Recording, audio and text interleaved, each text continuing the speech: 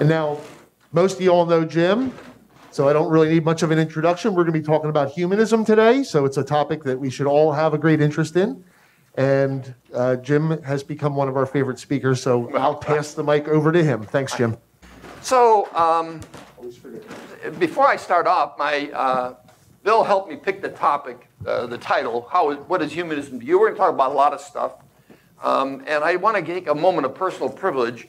I've been talking up the idea of lobbying Dr. Oz and John Fetterman and maybe the other two candidates, and I put that in the back burner for a while. My wife's twin sister died. She was in a deteriorating health situation for 18 months, and she would have died in a few weeks, but June 8th, she had an accident at home that cut off her oxygen supply, and we lived alone and ended up passing. So I'm all up in all kinds of issues, and my wife was quite distraught over the whole thing. But we'll pick that up in the next week or so. I'm going to get back into the game on that. And I think it's the right thing to do. I know Paul and I and a bunch of other people did some lobbying in the Susan Wild time in 2017. It really worked out really well. So that is it. So, the truth is there are people in this room that know more about humanism than I do. And so I'm going to talk some, but if you have ideas you want to share, or if you think I have it wrong, or if you think you want to add something, feel free, because let's make this a bit of a discussion, because humanism is such a broad, and I'm talking about atheism and free thinking, that whole gambit. There may be people in the room that have other things that contribute, and I'd really appreciate that, and I'd learn something from that. So feel free. And I guess I better get up here where I can actually work. You do want to, please raise your hand so we can grab a mic. So. Okay. So I show up on the recording. You want to leave a mic here, and I'll move it around because I don't want you, because we're not going to have too many questions as we go. I'll just move it around. Thanks for reminding me. I can help you out with the mic then. Yeah. So here's my outline. I thought I'd talk about a primer, a guide on categories of non-belief, and let you think about where you fit. And I'm sure a lot of you thought about this in the past. Then I'm going to throw out a vision for our humanist community here in the Lehigh Valley. And I'm taking a risk here. I'm saying what I think we ought to think about doing, and it's not my decision, it's all our decisions. But I'm encouraging you to continue to develop this community, because I think this community has a lot to offer our region. I was going to review the free-thinking nonprofit landscape in America, just how it's run overall. Some of this you're familiar with, but I think some of it will put it in perspective you'll understand better. And then I was at the Freedom from Religion Foundation's National Convention last November. And I thought I'd give you a quick look at that and save you 3 days of travel and a lot of money and effort involved in it. So that's what I'm thinking about. So in terms of categories of non-belief, again, I want you to think about where you fit in this list, and we all fit in more than one place typically. Webster has a definition of agnostic, which doesn't work for me very well. But Webster says, an agnostic is a person who holds that the existence of the ultimate cause, such as God, and the essential nature of things are unknown and unknowable, or that human knowledge is limited to experience. That doesn't do much for me, but that's at least what Webster says. I think, for me, the people that I know that call themselves agnostic, I think fall into a particular niche.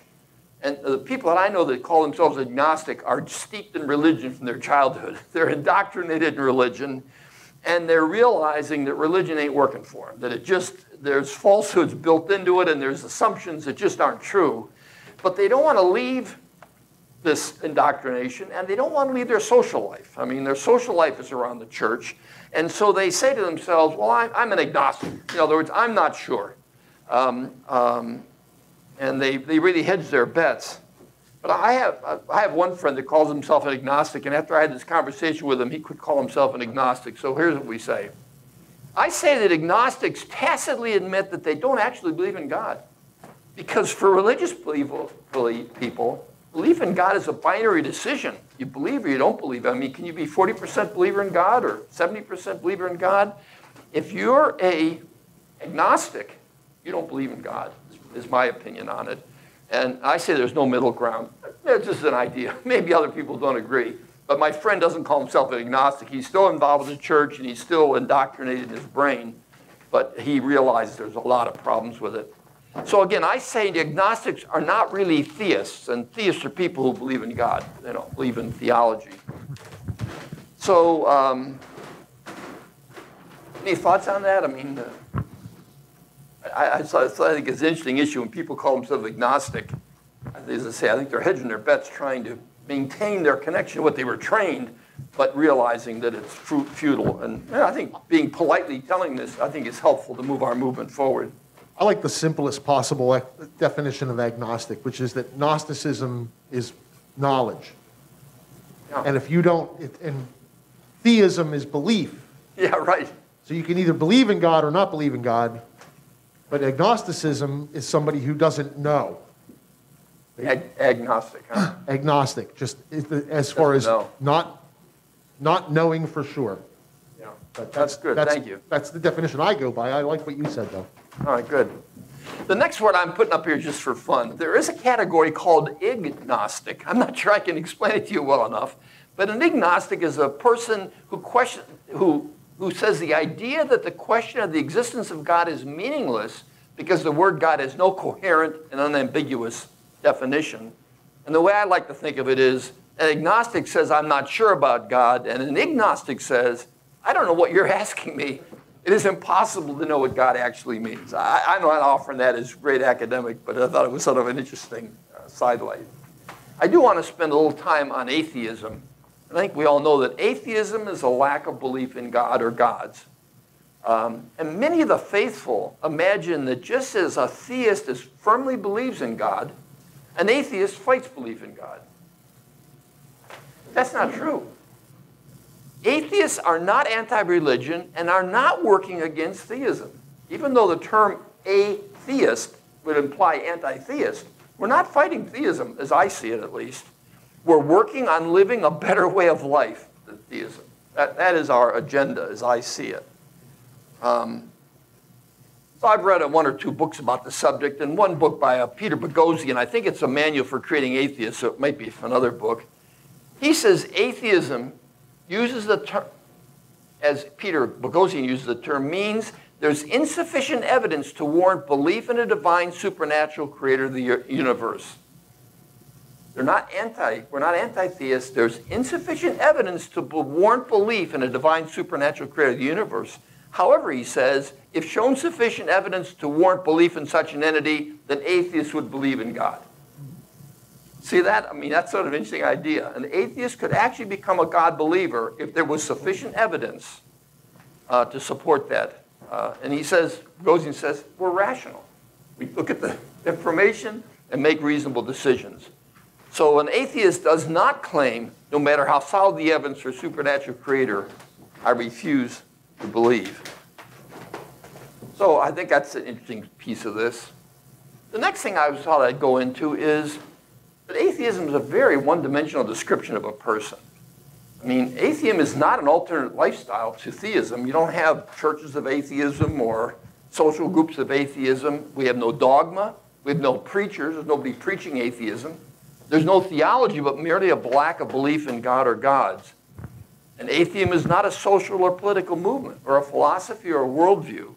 So it's really a very anemic way to describe a person. Atheism is short for anti-theism. But we never hear of anti-astrologists, do we? Or anti-alchemists. Alchemy would be the idea of taking lead and turning it into gold. Like the Middle Ages they tried to do. Now we know, I guess it can be done. Just it costs way more than the gold you produce. But in other words, you don't see anti-astrology, and yet nobody believes in astrology. And you don't see anti-alchemy. Nobody believes in alchemy. And for that reason, we don't really need anti-theism or atheism, as I see it, for what it's worth. And I also say that to argue for atheism further perpetuates theism by making theism seem like a rational alternative. A religious person says, well, I'm not an atheist, I believe in theism. Well, atheism is nothing, basically. Describing someone as an atheist will tell you next to nothing about her. And from the believer's point of view, atheism is always heard of as a rejection of religious values. Hence, we see rampant mistrust of atheists in our society. I think less so today. And one of our agendas, I think, is to promote a reasonable, rational view of atheism. In a too short summary, a theist says, God means my values. A religious person says, God is my values, And when they run across an atheist, they hear that as, I reject your values. The atheist is rejecting God's values. And that drives this agenda to, drives mistrust in atheists. So I think the term atheist is not helpful in moving society to a post-theism future. I don't have a solution for this problem, but I just put out that it seems to me that theism, the word atheism is just not useful for us. And these are the reasons why atheism, I think, needs to go out of use. Does anybody see it differently?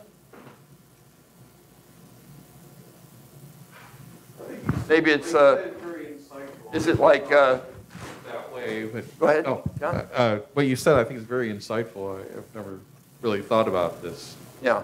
Yes. By the way, I have this script in writing. If you want to see it and review it sometime, I got it in writing. I'm going to give you a handout with very brief web links and stuff too at the end.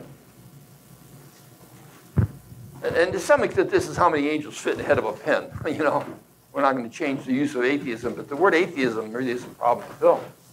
Well, and I think some people have tried to replace it. Wasn't there the Bright movement, right? To try and, create another term that would be, more palatable to people.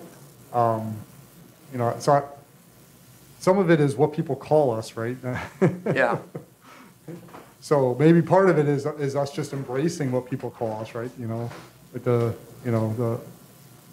homosexual community, right? They just took gay, right? They just embraced it, right? Yeah. And made it something good versus trying to fight people for a different term. I don't know. I think that's one possible way to think about it. Good, good. Any other thoughts? Go ahead. Your thought, prior about the rejection of values. Yeah. How, to me, that makes a lot of sense. That the theist is going to, it's like a trigger, like a bull waving a thing. Right. And, before in a prior discussion to the start of this, I was talking, and I mentioned about, I know many atheists that are very ethical, very, more so than some of the believers.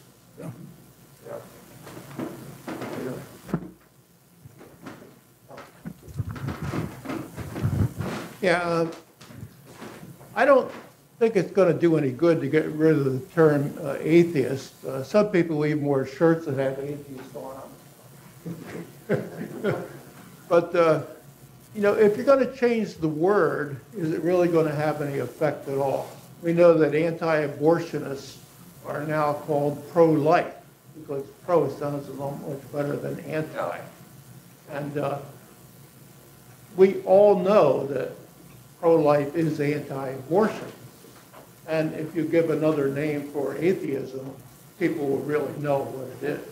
Yeah. So we're not going to accomplish anything by doing that. I'm looking at atheism as a superset of the other terms you mentioned, the agnostic. It's not, there's no overlap between them. It's in the atheism group. I've always said this, it's probably a stupid statement, I've always said humanists are people who are too timid to admit that they're atheists.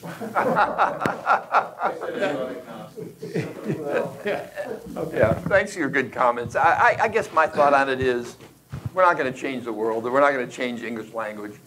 And we don't promote the term atheism here, really. And we ought to continue that probably because it is a way for people to hate us illogically and to give them a reasonable alternative. Well, I'm not an atheist. I am a theist. Anyway. I suggest we let people call themselves whatever they want to be called. Yeah. Good point. We have I just heard, and I don't remember the numbers exactly, but that Pew question that they put out there every year about religion, there's something like, 32% of people, when asked the question, do you believe in God, answered no. Yeah. And then when asked if they're an atheist, it's only like 15% of the people that say that, that kind of thing. Where it's like, well, then they don't really know what the word means, but personally, I don't care what they call themselves. Yeah. All right. Any other Pick the thoughts? church. My plan is to continue on. I still have some more definitions to talk about. I'm sorry. One Go ahead, John. very short comment. Yeah, go ahead. I was going to say that's one good thing about the name humanist is a lot of times if you say you're an atheist or you don't believe in God, people say, well, you got to believe in something. You know, Right. What do you believe in? Well, you can say, well, I believe in humans, and humans are good, and they are rational and can solve problems. I'll tell you one thing, Jim, if I can interrupt you and just tell you a little story. Don't laugh at me. What John just said, I'll tell you the story. A lot of people have heard this already, but before I joined this group, I had been looking for an atheist group. And I did Google searches and different things, and there wasn't really a group of people that get together. And I went down to one of Free Thought Society's Frigatriscadecaphobia parties, where P.Z. Myers was speaking, if anybody knows who that is. I wanted to go see him. I went there, and I met Joe Fox and a few other members of LVH.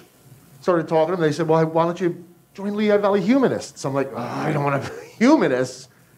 You know, they're a bunch of weak-kneed dummies, whatever, you know, like this. And it's like, no. And then now I prefer humanism as a label. Yeah. It's just, I mean, atheism is going by the book, is just not believing. It tells you, like you said, tells you nothing about that person. Humanism tells a lot more about the person. Yeah, I agree That's on my that too. So, free thinker, this is a person that forms opinions about religion on the basis of reason, independent of tradition, authority, or established belief. And I think you're all probably pretty well indoctrinated into that. And free thinkers include atheists, agnostics, and rationalists. And rationalists is a smaller category. It's just the principle or habit of accepting reason as a supreme authority. That would be a rationalist. And again, I think we all know that you can't be a free thinker who demands conformity to a Bible, a creed, or a Messiah. That would be ridiculous. And to a free thinker, revelation and faith are invalid, and orthodoxy is no guarantee of the truth. And that's from Dan Barker from Freedom from Religion Foundation, though I think there's actually a little more information that we can get into that in a little bit later. And then I thought, we talked briefly about humanism. I think you probably all know, I'm not going to spend much time. In fact, I might skip through a couple things here. But humanism is a progressive philosophy of life that, without theism or other supernatural beliefs, affirms our ability and responsibility to lead ethical lives of personal fulfillment that aspire to the greater good. I do have a couple slides, but I think I'm going to skip it, allow more time for conversation. I have some core principles most humanists support, and I'm not going to spend the time on that. I've got a handout I'll leave out here for a dozen of you, and I can email others that want it. And it's got the links to these websites. You probably all know that I'll just leave this laying around here. The Humanist website, AmericanHumanist.org, has a lot of information. And this is here, the philosophy perspective and definition of humanism. And the last thing I think, if you haven't done, you might want to do, and that is to compare the Christian 10 Commandments to the humanist 10 Commitments. And just real briefly, the first 2 or 3 10 Commandments talk about reverencing God and know God before me and all this hogwash. And you say, what the hell does that have with my life? And then you hear about you can't kill people, you can't steal. And then you go to the 10 Commitments of humanism, and they're really powerful. They're really ways to live your life. So I'd encourage you to look at that at your own time. So I've talked about agnostic, atheism, I guess rationalism a little bit, free thinker, and humanism. Is there another category that people see out there that sort of covers the scope, I think? There may be some small ones out there. Skeptics, maybe, Jim? Skeptics? Skeptic, well, let me write that down. I'm taking notes here, too. I learned what we're talking about, right? Skeptic. There are other terms, too, we could think of, we thought about it for a while. So how many, I'm going to do a show of hands. You don't have to show your hands if you don't want. You can vote as many times as you want. How many would call themselves an agnostic here?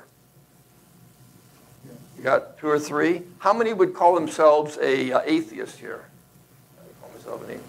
Of course, humanist. I think we're all probably going to be humanists pretty much. Maybe not. And what do I got? I've got free thinker. How many free thinkers? These terms actually overlap quite a bit. I don't know if I missed any, but so we're in reasonable alignment there. I thought I'd talk, we talked about categories missed and how you describe yourself. I thought I'd go into a second segment, and that's to talk about a vision for our humanist community. I think I'm pretty presumptuous to throw this out. But it's just an idea, and it's for us to buy into and develop if we want or do other things. I say that our society needs more structures to resist authoritarianism, resist anti-science thinking, and promote rational discussion of the issues facing us. And I say advancing humanism is a great way to bring these benefits to our society.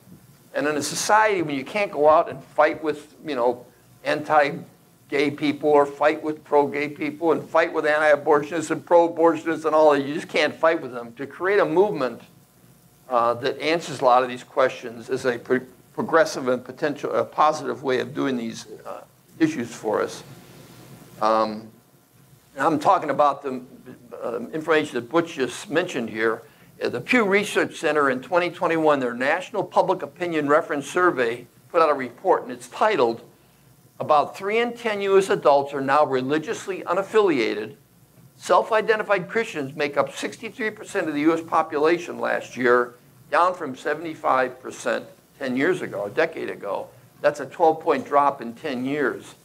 If you look into the information further, of course, younger people are much less interested in religion and Christianity than older people. So as more of the population is populated by these younger people, as they work through the ages, through the generations, you're going to see these numbers continue to favor us.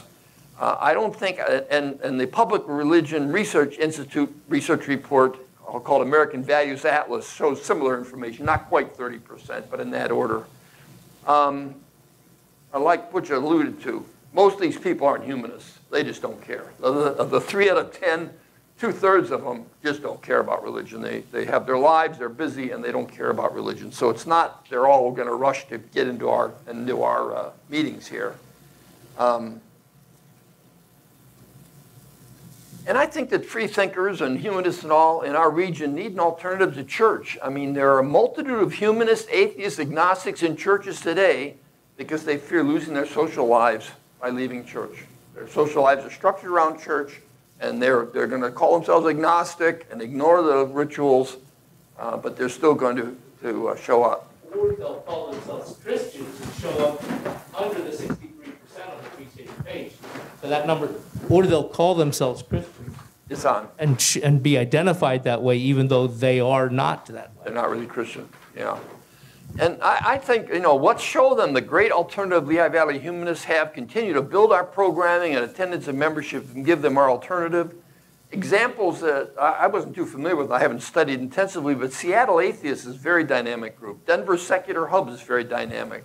Houston Atheists, LA-based Atheists United, and many other major cities have big free-thinking movements. And I want to cite one in particular. It's called the Central Florida Free Thought Community in Greater Orlando. Again, it's an area much larger than Lehigh Valley, but they are really, really busy, and they're interested in helping us grow our movement, actually. At the Freedom from Religion Foundation convention I went to last year, one of the guys named David Williamson showed up, and he says, call me. I think on my notes at home I have his number. They have a website. You can sign up for their emails and see what they're doing, and they have all kinds of infrastructure to tackle issues that we might want to get involved in. We're going to we'll look at their CFFC, Central Free Thought Committee news email that comes out every month, I think it is. And in April, I wrote this in April 2022, they had 19 events in their region. This is a picture of the Central Florida Free Thought Community. And they funded a billboard that I think was designed by the Freedom from Religion Foundation. They do a lot of this. And the billboard shows a church with traditional columns and a school building, an old-fashioned school building. And the caption is, let's practice social distancing between church and state, Central Florida Free Thought Community, and then it shows their website. And again, that would have been probably designed by the Freedom from Religion Foundation, and we'll talk more about in a minute. And paid for by those people probably. Let's see, I have some other things. This is the kinds of stuff they do. Back in April, I think I grabbed this. Every week they have a free thought, one or more free thought cafe events. You can go on their website and find out more what they do, but it's discussions, maybe like the book group that we have. Every 2 weeks, the women of this community have their own subgroup. The women of the Central Florida Free Thought Community meet twice a month. Monthly, do an educational event and 2 volunteer cleanups annually. They're in the Pride Parade at Orlando and the Veterans Day Parade. And they're big on this secular invocations. They're trying to make sure that government entities in their region are seeing secular people doing some of the invocations for their meetings. And they do a lot of work in that area. They cable annually at Orlando's Earth Day and the Central Florida Veg Fest. And then they have solstice parties and other social events too. You can see in their website they have a lot of interesting stuff. And as I say, if you ever wanted to talk to one of them, I think his name is David Williamson, and I could get you his number. I have it in my stuff. But they have a lot of good ideas, and I'm on their email list, so I get there some of the things they're working on. Let's see what I'm doing here. Now I'm going to give 3 quotations that I think are interesting. The first is by a podcaster named Seth Andrews, and the podcast is the Thinking Atheist Podcast. I've listened to it a little bit. I don't care for Seth Andrews that much, but he comes out of Christian broadcasting. He's a Christian right-wing broadcaster who changed to an atheist. And in February this year, he wrote this quotation. He says, "I was once a victim of bad ideas. I was a Fox News watching, Christian nationalist, anti-LGBTQ, anti-abortion, scientifically illiterate bigot. But I wasn't a bad person. I wasn't evil. I didn't need to be destroyed. I needed to be rescued. And it was imperfect yet important work of atheist activists that caught my ear and fueled my journey." I can't relate to, I don't need to be destroyed. I mean, this is like right-wing, self-flagellation, I think. I don't know what the hell he's talking about there.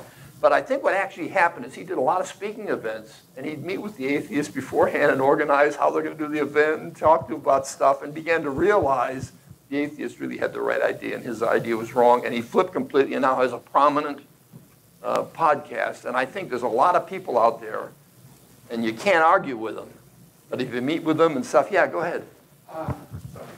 I was going to say that what it is there's always this individual that made that statement traps themselves. Then that's what I think happens is they put themselves in a box, and they're basically anti-thought, and you see a lot of that in the far right community.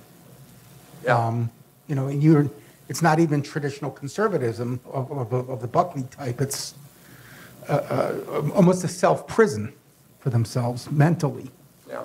And that's why we're talking about tabling for pride and tabling events. That's a great time just to show we're here and we're reasonable people. We have good literature. We've got good ideas. And all of a sudden people say, oh, maybe I missed something here. I've been getting the indoctrination so long, I've never heard from the other side. Maybe I have something to learn. I have another quote from him also I wanted to put up here. In the same guy writing a little later in the year. Atheist activism is vibrant, diverse, and very much alive. And now more than ever, its existence is critical. Fundamentalist religions are cunning and growing more desperately dangerous. Superstition will not go quietly.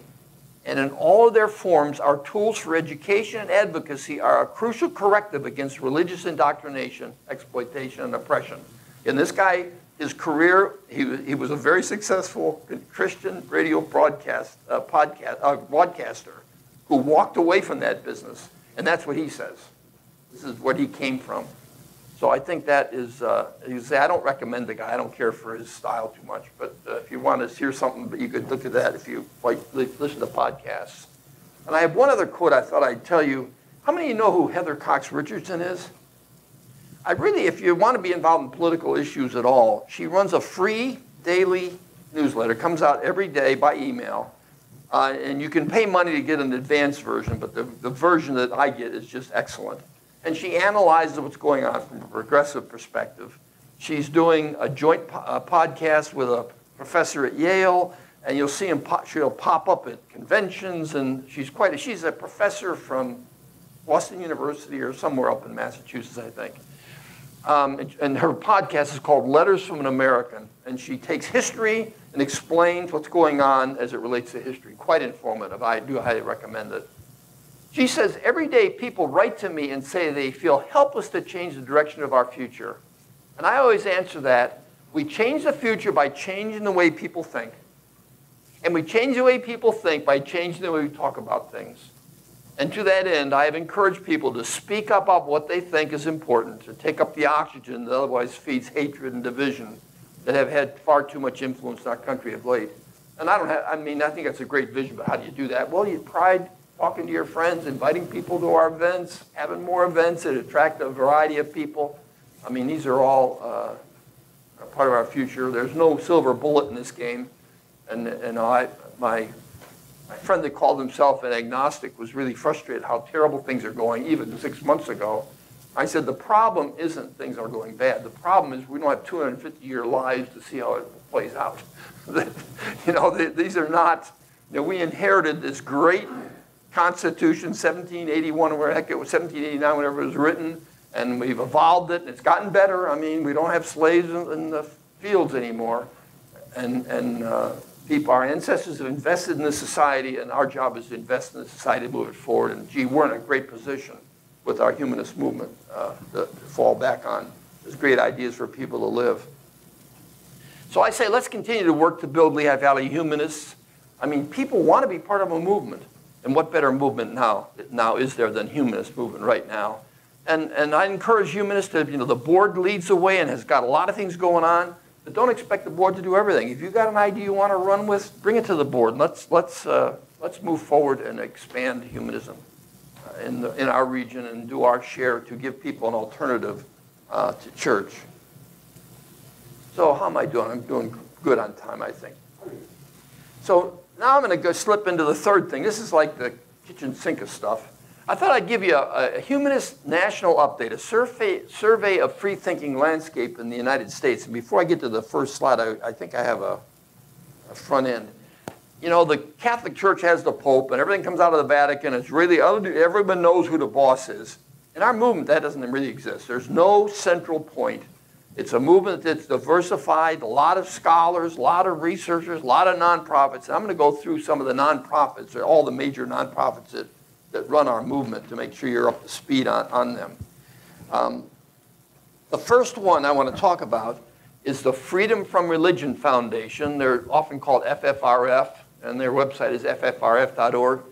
I have them ranked in revenue sequence, but the revenues jump around. I mean, if you get $1 million gift, all of a sudden 1 year the rank changes back and forth. But these are probably the biggest people. I think the revenue this is 2021. The previous revenue was $9 million. But anyway, that's roughly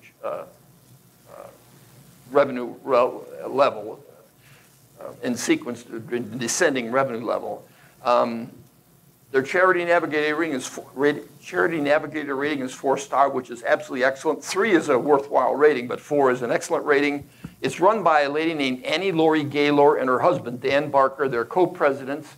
It was formed by Annie Laurie, and her mother is an a pro-abortion nonprofit that evolved into Freedom from Religion Foundation.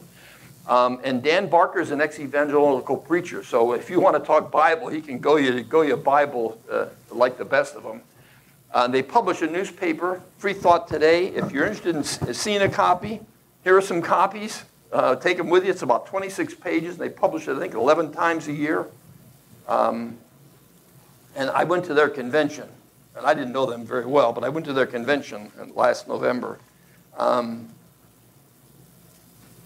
They're headquartered in Madison, Wisconsin, and they have a very Midwestern feel. I'm a Chicagoan by birth and raised in Indiana to some extent, so I'm sensitive to that. It is a national organization, and they're doing a lot of good work. Their convention, 3-day convention, there's no end of things they're working on and accomplishing in the free thought space, including like that billboard we saw for the Central Florida free thought community. I think they don't want to the staff does not use the word humanism. They avoid the word humanism. I don't know why that is, but it's sort of strange. They prefer the term free thinker, and their membership is very diverse, and free thinkers, atheists, agnostics, and whatever. And they put out a sticker that I'm going to give anybody that wants one for their car, for their notebook, or whatever. It's called "I'm Secular and I Vote." FFRF.org. I'll leave these out here too for you if you'd like to have one to promote secular voting and secular movement in America. Yeah, so that would be probably the largest nonprofit in the movement. The second one I want to talk about is American United for Separation of Church and State, often called AU, and their website's au.org. About 6.6 million, but it jumps around. They get a Charity Navigator rating of 3-star, very supportive, very positive rating. They don't have the infrastructure to get the 4-star, apparently. Their president's a Jewish lady named Rachel Lasser, president and CEO. Their senior advisor is Rob Boston, and some of the magazines I have here, if you read them, you'll see Rob Boston does a lot of writing. They recently hired Andrew Seidel, a director of strategic response, and I'll tell you more about what he does, but he came from Freedom from Religion Foundation just 2 or 3 months ago. He was the director of strategic response there, and I'll tell you more about him in a minute. They put out a magazine called Church and State. Again, I have some copies here. I don't want these back necessarily, but I've read them, and they're the last 3 months. It comes out 11 times a year. One niche here. This is not a free-thinking organization. This is a mixture of religious and non-religious people working together to fight, to support church and state separation. They are quite successful. They're headquartered down in Washington, D.C., so they're really tied into the federal and the political stuff more than Freedom from Religion Foundation. I don't think they are a bad organization to support, but you're going to see religious people and non-religious people working together there pretty much. And they're starting they've been dabbling in legal, they're really starting a legal initiative to do things like ACLU does. They're in court a lot lately, and they're going to beef up their legal battles. They've had some wins. You can find about those in their magazines. So that's Americans United. The next one is Center for Inquiry, around the same size as Americans United. Charity Navigator, 3-star, good rating, but not the top rating. They put out a magazine called Free Inquiry. I don't have any copies, but Butch has a few of them from years ago on the table. I don't know much about this organization. I just don't know, and if you want to look into it, that'd be great. Under them is the Council for Secular Humanism, and they have a separate website. I think this comes from Richard Dawkins. I think this is related to Richard Dawkins' work years ago. But again, I don't recommend them. I think they're the ones you talk about, right? You know, I don't even know that. I don't even know that. Oh, is that? And I remember when I was living in Buffalo, I went on a little tour of their office. Oh, yeah. Okay, they're in Buffalo then. All right, good. The next is our parent organization. That's the American Humanist Association, AmericanHumanist.org website, revenue $2.4 million. And by the way, these are all pretty small organizations. I mean, $12 million to run a national program ain't great. I mean, they do a lot at Freedom from Religion Foundation, but $2.4 million is a pretty small charity as charities go. The American Humanist does get a 4-star Navigator rating, which is an excellent result. Nadia Duchin is the new executive director. The previous executive director was Roy Speckhart, and he spoke here. He was here 3-4 years ago. Intelligent person, a lot of books, well known in the humanist community. And after, I think he served as 15 years as executive director. I think at least he was with the American Humanists 15 years. He stepped down saying this movement needs people of color running it. And Nadia Duchin is a person of color that the board decided to adopt her. I don't have any copies. I only have one copy of their quarterly magazine. It's sort of like the American like the Church and State from Americans United. But you can find versions of it on the web, too, on their website. I have a few of them in the back. Oh, do you? Good, okay. Just so you get a feel for them. I mean, this is the organization that we're a part of. We're a chapter of the American Humanist Association. They have several subsidiaries. The first is Center for Free Thought Equality, and this is a political arm, and it's run by a guy named Ron Millar, who I've seen a few times and talked to on voicemail conference calls a few times. They're the ones, it's Ron Millar and Roy Speckhart, I think, are the ones that put together the Free Thought Caucus in Congress. Ron Millar at the Center for Free Thought Equality is a political action committee raising money for progressive candidates, free thinkers, atheists, agnostic candidates all over the nation and the federal and state elections. And they went to Jared Huffman, California Representative Jared Huffman, said, how about if we set up a Free Thought Caucus? And somehow Jamie Raskin got involved as a co-chair, and it now includes 17 members. And I'm proud to say Susan Wild is a member of the Free Thought Caucus.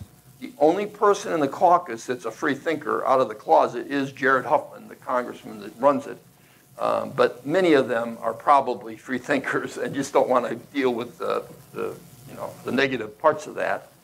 The other organization, they have many subsidiaries, but another one is the Appignani Humanist Legal Center. And Appignani is just a wealthy guy that funded this. And they've got several lawyers that are prosecuting legal cases in our movement.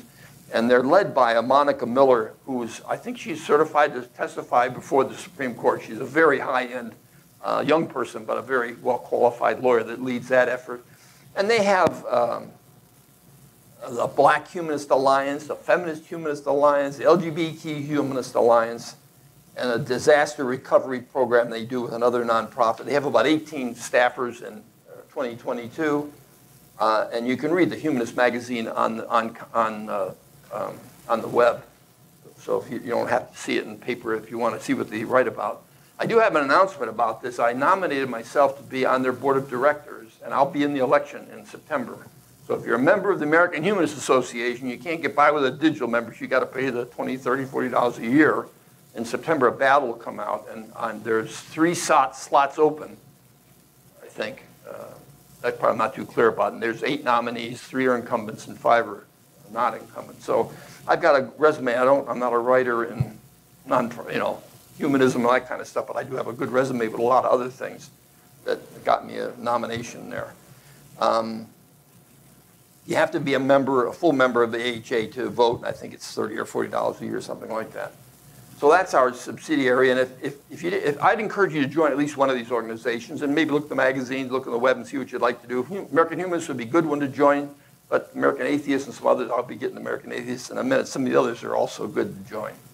I think you ought to support at least one of them, so you're more up to speed on what's going on in our national effort.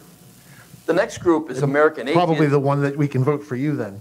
Well, for my own interest, join American Humanist and click Palmquist when the election comes up. Anyway, so American Atheists, pretty famous. This is the one that came out of that woman. Remember the old Irish lady? Madeline Murray O'Hare. She was the only atheist in the nation. And she got tarred and feathered no end. But this is her organization, American Atheists, atheist.org, revenue $1.6 million. They're not rated in Charity Navigator, but that's not a negative. They're just a small organization, and not everyone's been rated. That's not a punitive position. Their magazine is the American Atheist, and I have a few copies of that here if you want to take a look at it. These, magazines today are all quite slick. There's a couple of copies, recent copies of it here. So it's run by Nick Fish. He was here 3 or 4 years ago, very intelligent, does a lot of writing, public speaking, really a sharp guy. And he's got a vice president of legal and policy, Allison Gill, who's brilliant. She's a lawyer, and she's one of the top legal brains in our movement, and a really good person to follow and keep track of, because she has a lot of good ideas and good information, and she's been around for a while. Just real quickly, the Foundation Beyond Belief actually is the Dawkins one, I think. I'm not sure of that. Anyway, there was an organization called Foundation Beyond Belief. I don't know anything about them. They just changed their name to Go Humanity. They're a $400,000 a year charity, which is miniature. And the Charity Navigator has not rated them, but they are suspicious that they don't have good processes for fundraising. Doesn't mean they're wasting people's money, but they don't have the infrastructure to get a good rating, and they got them a negative rating, and I don't know anything about them per se, for what it's worth. And then the Secular Coalition for America is on this list. I have them down as a $210,000 organization. They're not been rated by Charity Navigator, and their website is secular.org. But this is a misplaced list here. Everyone else is an organization leading in the free thinking and the church separation movement. This is a service organization that services most of the rest. This is a consortium of 19 free-thinking nonprofits that joined together to lobby Congress. And everybody on the list, I told you, are contributors to this organization. And they've got, everyone except Americans United is not a part of this because Americans United has religious people in it. And these people would be secular completely. The executive director resigned recently to take another position in our movement. And Scott McConomy was here last month. He's from this organization.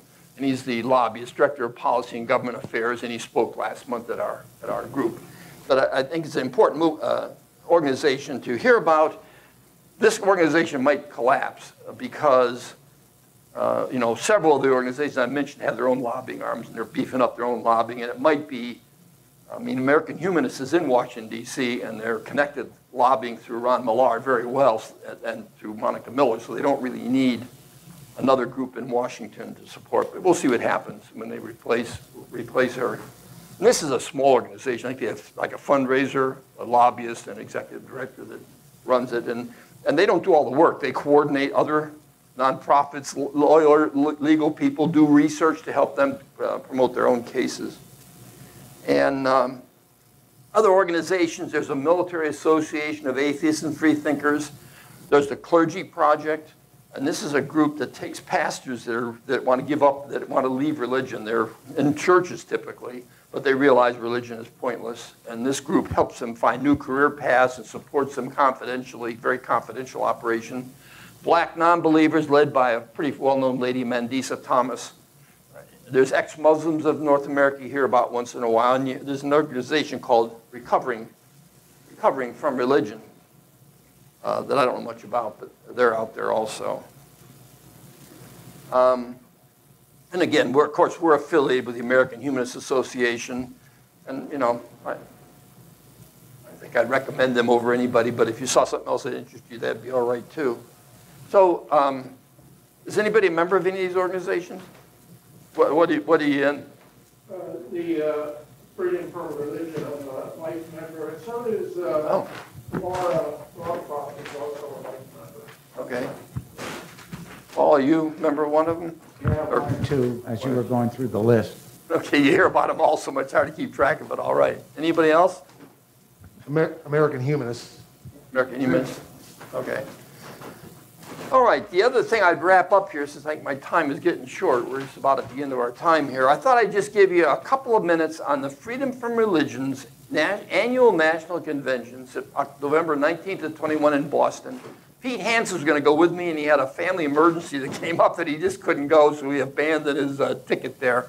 But I did go up there to Boston. I'm not going to travel to San Diego for a convention, probably. But if it's in driving distance and it's an organization I want to know more about, I think it's worth doing. About 600 people attended. Meeting halls were packed. Speakers were mostly very good. They included Gloria Steinem spoke by Zoom. She had an injury and couldn't travel, but she did very well on Zoom. Steven Pinker from Harvard, some of you have read his books, one of the most brilliant minds in the nation, or the world. Margaret Atwood, the writer of *Handmaid's Tale*, was there. Anne Druyan, who's the wife of Carl Sagan, spoke, and their daughter, I forgot her name, Sasha, I think it is. And then a lot of people inside the movement. Catherine Stewart's a well-known writer in free thinking and had a lot of good ideas. Phil Zuckerman is the professor at Pitzer College in Claremont, California, that I think has the first PhD in free thinking or in secular studies or something. Very interesting guy, written widely, speaks a lot, very interesting guy. Sycamore Hutchins is a person of color who's very aggressive in calling the majority out to changing their discrimination ways. This Andrew Seidel, I'll speak more about him in a minute, but he spoke, he was part of Freedom from Religion Foundation at that point, and most of the other staff spoke. Lots of reporting on the work they've done in the past year, and they have 25 staff members, but I would say they do a lot of work. Highlights of the convention, their top lawyer is a less dynamic lady, though quite intelligent, Rebecca Markert, and she runs their lawsuits and that kind of stuff. And she says that almost every issue faced in Congress today has a church and state conflict under it, that it's pervasive in the society. Andrew Seidel, who just left Freedom of Religion Foundation a couple months ago to Americans United, has a strategic response team. And what they did last year is 60 issues came up, and they've got the resources, and the group, within a day, they come up with a response to it. Most things, before he got involved in it, things would go on for, something come out, and 2 weeks later, the nonprofits would make a statement on it, and he flipped that around to make it work. And he was so good at it that American United hired him in Washington, so he moved to Washington, D.C., and he's written a lot of books on our movement, too. He's an expert on the Christian nationalist, written books on that subject, speaks on that subject. Professor Jay Wexler of Boston University suggested actions that we could use here at Lehigh Valley Humanists. Set up secular displays. We could give secular invocations at public meetings and support secular student alliances. You know, a very well-informed guy. Jim, what did they think about billboards? They're promoting billboards. Freedom from Religion Foundation does it, and you know, I don't know if you were here when I showed the billboard that the Central Florida Free Thought community put up at Freedom from Religion. Of course, there's a lot of billboards, particularly Freedom from Religion Foundation does a lot of that. It depends on what we want to get involved in. I really do like Steven Pinker, and what he said, one of the things he said, among other things, is why rationality matters in life, why we need to live rational lives, is we get better outcomes in life and it drives material progress by being rational. I think that's, you know, I mean, that's a pretty powerful statement compared to people that are all hung up on theology and what the God says and what the prayer says and what I feel like the God's telling me and all that stuff. Andrew Seidel spoke on Christian nationalism, which is his forte. This David Williamson is a guy from the Central Florida Free Thought community. He was there and spoke about what they're doing, and he really wants to help other organizations do the things that they're doing. Phil Zuckerman from Pitzer College, who again has the first PhD program in secular studies or whatever. He says that secular morality is going to save the world. That we're going to teach people how to live a secular life and it's going to save the world. And many other speakers and ideas, many of the staff people spoke. The convention, I've forgotten the cost, but it might have been $200 or something really reasonable. Hotel room, we were in a high-end Boston hotel and they were outrageously expensive. Box lunches were like $60, outrageously expensive. But you didn't have to buy them. You could go out and, you know, go to a local diner or deli or, you know, in the building or even short, you know. But this is where they make their revenue to pay for all the benefits to make it, you know, to make it affordable for people. The crowd was quite diverse in terms of age and cultural background. A lot of the crowd looked like they could have been wearing MAGA hats. You know, I mean, really, I mean, this is a organization that's out of Madison, Wisconsin, so it has a Midwestern feel to it, though it's got people in every state. And again, they're doing good work. I didn't see too many people of color. I didn't see, it's hard to know who Latinos are, but I didn't see, you know, it's a Midwestern white-based organization, it seems to me. And I'm sure they want to do better. And several of the speakers were black and people of color, certainly. I was going to go to this, but something came up. I don't know what it was, but I noticed that they had an opportunity to meet with the Handmaid's Tale lady. Yeah, she spoke extensively. And it was $500 to meet with her and get a signed book, as well as the other one. Yeah, Gloria Steinem. They had separate receptions to raise money. Really, I didn't participate in that. I mean, I was actually going to give the money to them if I went, but it just didn't work out. The hotel is not the greatest hotel in Boston. Yeah, you could stay somewhere else there. Yeah, you could. What I wanted to mention about the FFRF, they have a Facebook page you can visit. And one of my favorite things on the Facebook page is crank mail. It's also in their magazine. Yeah. What they do is they state the letters they get from people who don't necessarily agree with them. And you can find them in that magazine. Yeah. You want to see, it's really quite interesting. And they don't edit the responses at all, so sometimes they're quite hilarious. Here's a crank mail example. This crank mail, this quarter page. Idiot, go F yourself, you brainless piece of S, morons, and stay out of our lives, George R. Dunlap. So that every month you'll see the crank mail they get, they have a good time, and I think they're doing the right thing. Let's get these people out in front. So take some magazines if you'd like to read about these organizations. I don't need them back. Get a secular, I'm secular and I vote sticker. And by the way, do vote. I think in 2017 we did a get out the vote effort. And the lady that was mentioned earlier, I forgot her name, but her husband died recently. She said almost everyone's registered here and everyone's voting. But you really do need to vote. That was Martha, I guess. Martha, yeah, we aren't going to tell you how to vote, but then that wraps up what I had to say today, and we're about an hour, so that's good. Thank you. Any questions or comments or?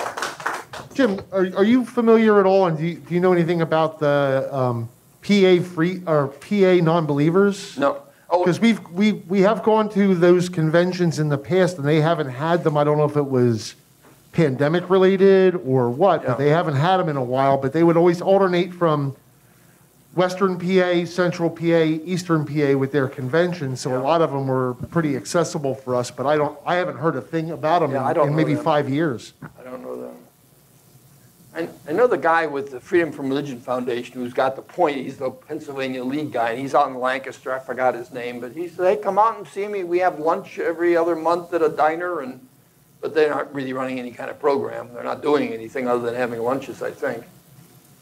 So they really could stand a bigger effort here. Some states are really actively led by Freedom from Religion Foundation's local volunteers, but other states are just floundering, I think. Well, I think it's a good idea to keep a relationship with a lot of these groups, and we can't expect you to do all of it. If anybody wants to take point on one of these groups and report back to us on them from time to time, that would be phenomenal. Yeah. But any other comments or questions? And yeah, Paul's in here. Yeah, I have one or two or three. Good. You had covered in the beginning a lot of the terms that are applied to groups, and some of these terms have a lot packed behind them, and they're almost like trigger words. Yeah. And it depends how you identify yourself, even if you say I could fit into 3 different groups, how you respond to someone when they ask a question. For instance, if I say I'm an atheist, that automatically blocks you out from anything that they want to do. They categorize you as useless. But if you say I'm a non-believer, that gives them a thought that says, I can start working on this person. I can proselytize to them and try to get them out of that non-concept. Whereas if you said atheist, that's probably not what is going to happen. The other thing is the term humanist. I like the term because it kind of hides the fact that you're atheist. Yeah. But it also implies something positive. And at the last Adopt a Highway, I was accosted by 2, I'm pretty sure they were ministers, and they said, what is a humanist? And I said, it's a politically correct term for an atheist. And right away, the red flags went up, and there was all sorts of eye rolling and whatever. I always say the opposite. You say what? You say atheist? I say there are people who care about other humans. Yeah. And forget about whether you go to a church or don't go to a church, or believe that the magic guy flies through the sky, or whether we're all doing it here as human beings with, hands and feet on our bodies. Humanists are people who care about other humans. That works for me. There was a definition way back 8 or 10 years ago in this organization, and I printed it out on cards and laminated it and carried it with me. Unfortunately, I didn't have it with me that day, so it didn't help. But it does give a nice definition of what is a humanist, much like you said. And in my connection links there, the American Humanist website's got great stuff. And if you haven't read the 10 Commitments of Humanism, I'd read that, because they're really powerful statements of what we should be doing to have a better society, a lot better than like the 10 Commandments. The other thing you said twice was religion is pointless. It was probably a side comment. Religion is not pointless. Religion's objective is to grow their membership, because to them, numbers count. And I don't know how many of the numbers believe in their program or their real beliefs, but if you say I'm a XYZist, that builds their reputation or power to move legislation. Yeah. That's all. Yeah, and I think that it's their social lives. A lot of people are in church for their social lives. Now, I had an opportunity to hear Bishop Spong of the Episcopal Church speak years ago now. I followed him for a while, and I actually had a joint venture with him. It didn't work out, but we had a little business we tried to run. And he got up one day at a meeting in North Jersey where he was the bishop and had 150 people in the audience, all his priests and his congregants in his various churches. And he got up and said, we don't believe in the Apostles' Creed. One of the priests got up and said, wait, Bishop, you were at my church last week. You said the Apostles' Creed. He said, oh, we're going to be saying the Apostles' Creed for decades beyond when we believe it. That's just so... Spong, yeah. Yeah, you know, he was quite a free thinker in many respects. He didn't believe God was up there. He believed God was in your heart, all that kind of stuff. But anyway, so religion's going to flounder around for generations more, probably. And we're not going to end religion. But I think we should develop this 10 commitments and this idea of humanism and promote it and build our community. Yeah. I'm a member of the Unitarian Church, and when I first joined in 2013, I stood up before them. I said, well, I am an atheist. And I didn't candy coat it at all. I said, so I don't believe in God. I never did, and I never will.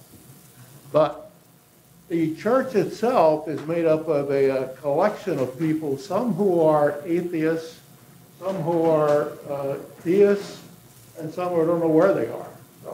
So, it turns out that a number of the people who are on the humanist side of this group meet every Tuesday morning at Wakeman's in Bethlehem outside to have coffee at 9:30. And of course, anybody's welcome there.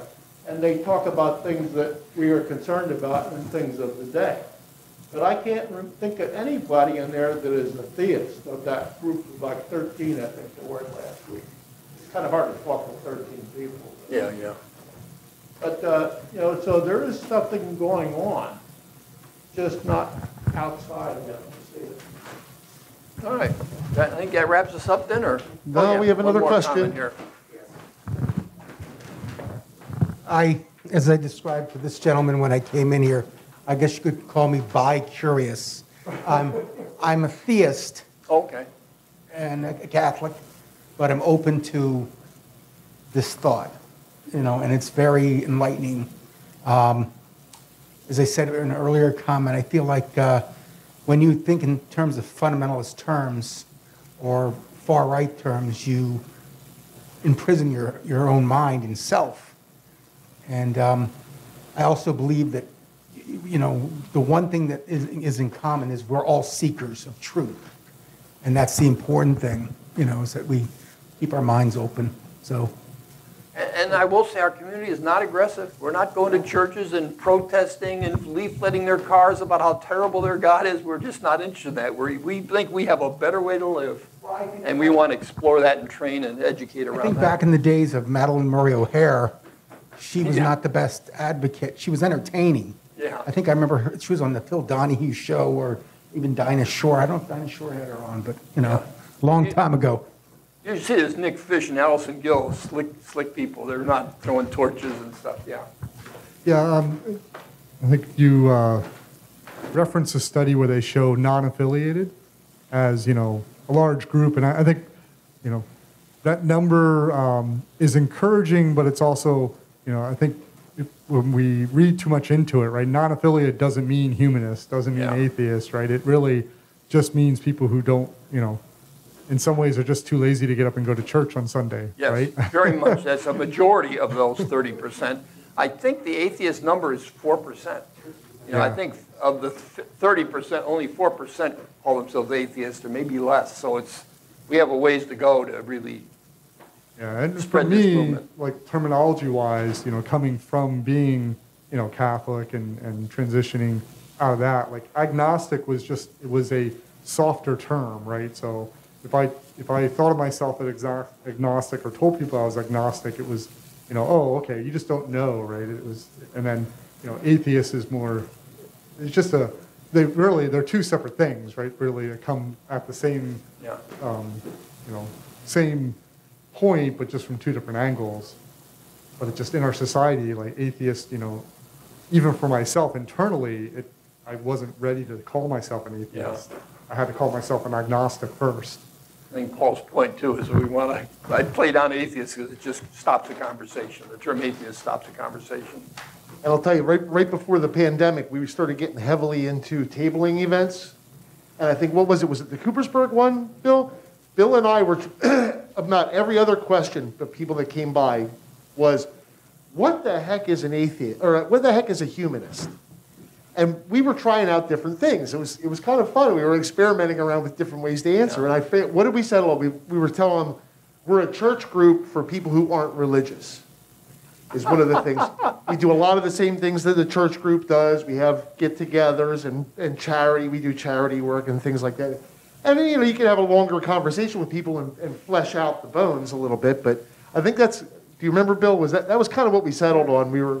We tried a whole bunch of different things because really we were answering the question every about 15, 20 seconds. So. Yeah, and that's so great having that humanist banner out there and having people with more, I don't even talk to you, say, oh, there's humanists there. What are humanists? Those events were so fun, and it was a bad thing when a lot of the community events and things just went cold after that because we were having so much fun. We'd be out there for hours talking to people. It was awesome. Yeah, I'm in favor of doing that again. I'd like to do tabling. Well, we'll definitely be tabling at the Pride event in August 21st. So I'll be running American Civil Liberties Union Pride tabling actually that day. We can multitask. Okay, yeah. I used to run AARP's Pride and ACLU, and I'd have them together next to each other. He'd be out there help me set up and tear down because you had your own. That works out pretty well. We might want to do that again. We've already registered ACLU. Tell them put next to ACLU table and we'll share resources. Thanks for your attention, and I hope you enjoyed this, and I appreciate the comments, and everybody's got an idea to present here, not one speaker, so I think it's good. Thank you. Yeah, can we have a round of applause for Jim, please? Now,